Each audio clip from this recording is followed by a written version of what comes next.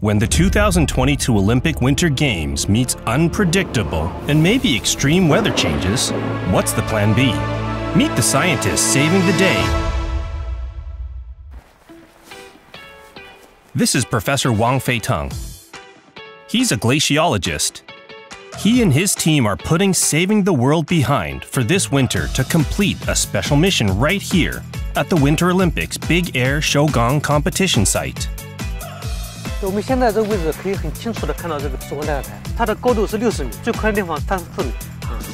Professor Wang and his team are making sure that the snow track here is always at Olympic standards, so that athletes can perform at their best. 专业主要是做这个冰川研究的，主要是研究这个新雪是怎么一步一步变成冰川冰的，对这个雪和冰的这个物理属性非常熟悉。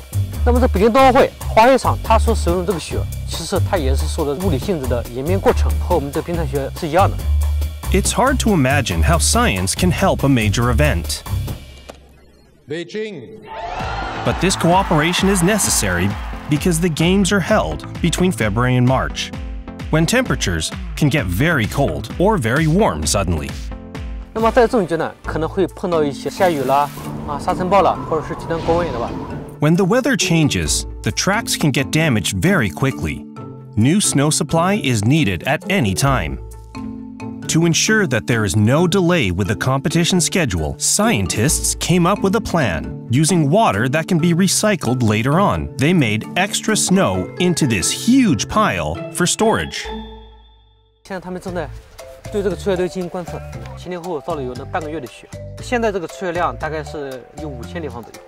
Just enough to cover the Big Air Shougang at 60 meters high. But when you have a gigantic heap of snow, how do you know it isn't melting or changing within? By using state-of-the-art equipment. 这是一个三维激光一个扫描仪，它主要是能对这个什么雪堆这个体积变化进行一个监测。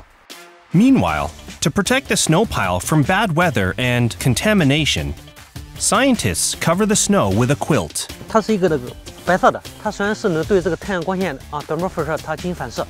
那么我们为什么会使用这个土幕布呢？反光和隔热效果非常好，最重要的是它这个成本非常低。 It's a low-budget but very effective solution, and has already found usage outside of the Olympics at glacier sites most visited by tourists. 我们就在这个四川的那个达古冰川我们选择了一个500平方米的一个试验区。从2020年到21年这1年多的时间，大概是能够减缓冰川的消融有1.5米左右。